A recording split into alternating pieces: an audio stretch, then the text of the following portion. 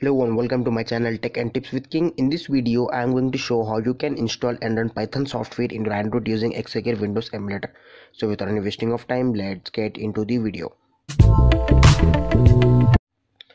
In this video, I am going to show how you can install and run Python software in your Android using Exagear Windows Emulator application.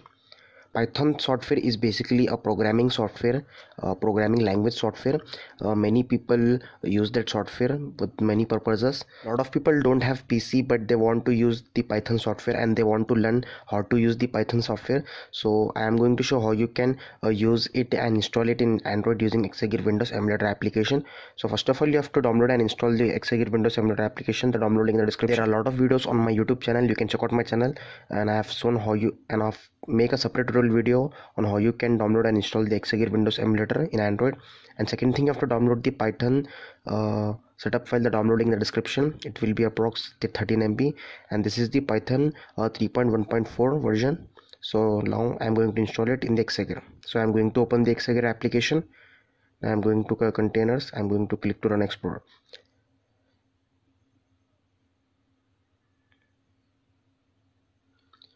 So as you can see, this is the Exagear desktop and it's been in the landscape mode.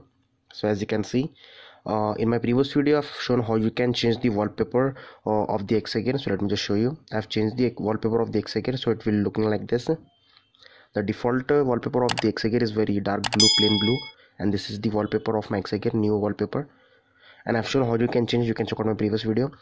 So this is the desktop of the Exagear Windows Emulator application, and this is the file manager of the Exagear. So this is the file manager, and this is the D drive. After downloading, make sure the Python software setup file is in the download folder, because Exagear will going to open download folder as a D drive. So as you can see, this is the D drive, and now I can access all the downloaded file of my Android internal storage. So this is the Python setup file. I'm going to long press on it, just click to open.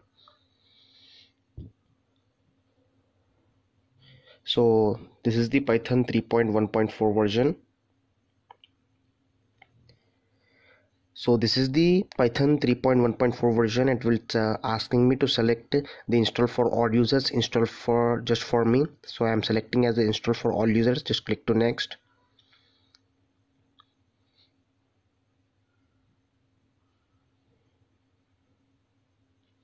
So after clicking next, it will telling me the destination of the installation. Just click to next.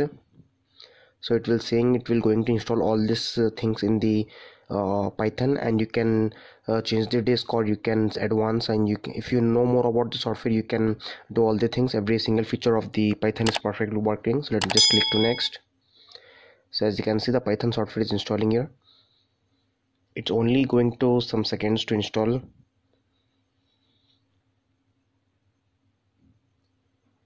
So as you can see in the screen, the Python software has installed, and just click to finish. So now the Python software installed here. So now I'm going to open the Python software. So just click on the start button, just click to programs, and as you can see, the option appear here is Python 3.1. Now there are a lot of program with this Python. So this is the ideal Python GUI. I'm going to open it. So first of all, I'm going to open the Python command line. So as you can see, this is the Python command line.exe perfectly running over here. If you want to type something, just enable the keyboard and you can type anything. Just click to enter. So as you can see, the Python is perfectly working. And if you don't want to enable this keyboard, because the keyboard is taking half of the screen and it will not showing all the thing of the Python, so you can collect the external keyboard with through OTG. In my previous video I've already shown in my old channel. You can check out my own channel for that. So this is the Python command line. I'm going to just close it, and I'm going to open the command Python, to open the Python shell. So this is the software I'm going to open. At first it will going to take some time. So this is first time I'm opening in my Android.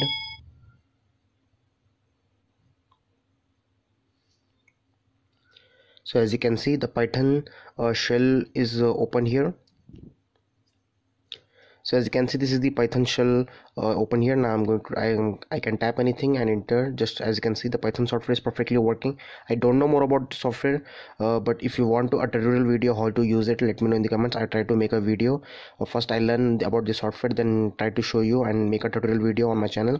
So as you can see, this is the Python software perfectly installed and perfectly working in Android. So that's it for this video. Thanks for watching. Please subscribe to my channel, like this video, share this video. If you have a question or problem, let me know in the comments. Thank you.